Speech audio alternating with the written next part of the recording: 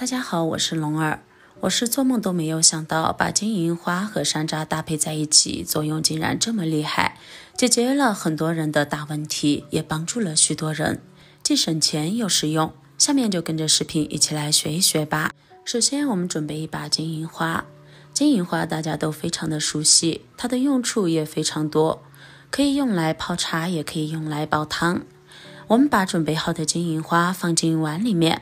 金银花一般分为这种的金银花苞，还有一些已经盛开的金银花，不管用哪一种都可以。接着往里面加一勺盐，适量清水。很多朋友买回家的金银花都是直接加水泡着就喝了。其实金银花表面非常脏，因为小时候我们家的池塘边也有一棵金银花树，它就像藤蔓一样缠绕在树上面，或者是一大棚在那里。每到炎热的夏天，上面就开满了金银花，小小的浅黄的，十分可爱，闻起来也非常香。但是上面经常会停留一些蚊子、苍蝇，所以呢表面非常脏。因此我们金银花买回家之后一定要用清水清洗干净。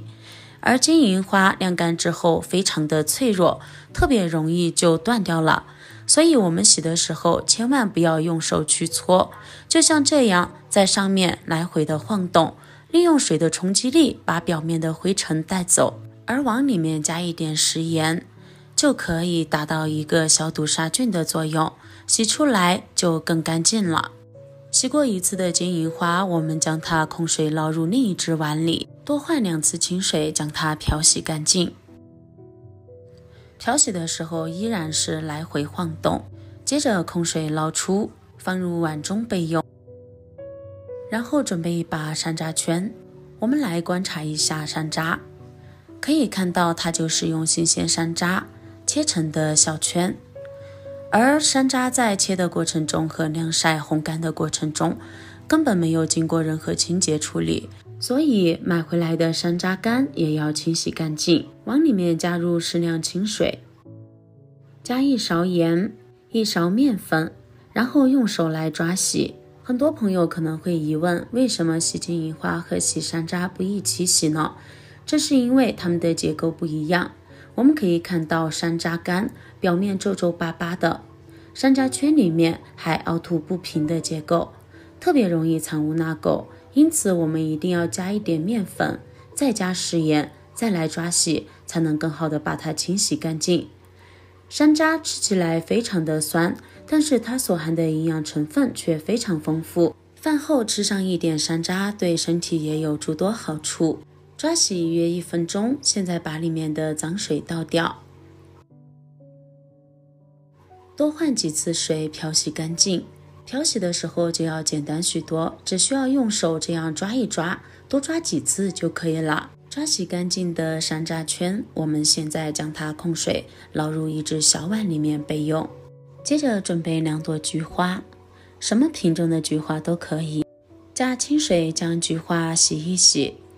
菊花和刚才其他2种食材都有所不同，完全盛开的菊花，它的花瓣成为一簇一簇的，并且花瓣也非常小。如果用力的去洗，花瓣就全部掉落了。所以在洗菊花的时候，可以用筷子轻轻的这样夹着来回晃动，只需要利用水的冲击力把上面的灰尘冲洗干净即可，并且菊花也算是比较干净，冲洗1次就可以捞出来了。洗好的菊花放进砂锅里面，金银花也加进来，洗好的山楂圈也加进来，然后加入半锅纯净水。我这里用的是纯净水，家里面有纯净水的也尽量用纯净水，千万不要用自来水哦。接着盖上锅盖，先用大火煮开后再煮20分钟，煮开后依然要保持中大火来煮，这样才能把里面的有效成分煮出来。接着往里面加入1块老冰糖，用勺子搅拌，这样冰糖可以更好的溶解在里面。接着继续盖上盖子，用小火将冰糖煮至完全溶解即可，这个过程大概需要3-4分钟。时间到，现在揭开锅盖，哇，满满的香味扑鼻而来，里面的冰糖也已经完全煮融化了。可以看到水也成了这种的橘黄色，看起来非常漂亮，并且闻起来也超级香。现在趁热将它盛入杯子里面，煮了半锅水，结果盛出来才这么满满的一大杯，像这样我们就可以饮用了。冬天的时候天气比较寒冷，我们可以趁热饮用，但是确实喝起来十分烫嘴，每一小口我都只敢喝了一点点，喝多一点嘴就烫得不行。喝起来口感酸甜酸甜的，这种甜味非常淡，还有淡淡的酸味，而这个酸味是来自于山楂圈，还有一点点菊花的清香以及金银花的味道，喝起来十分爽口。如果你害怕烫的话，千万不要像我一样一出锅就开始喝了，这样很容易把舌头烫坏。所以呢，我们可以放置温热的时候再来喝。这道茶特别适合秋冬季节，夏季也可以饮用。隔三差五的来上一杯，你就会收获到意想不到的惊喜。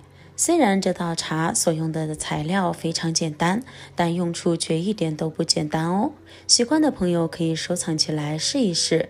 喜欢我的视频记得点赞、关注加收藏哦。那么本期的视频分享就到这里了，咱们下期视频再见，拜拜。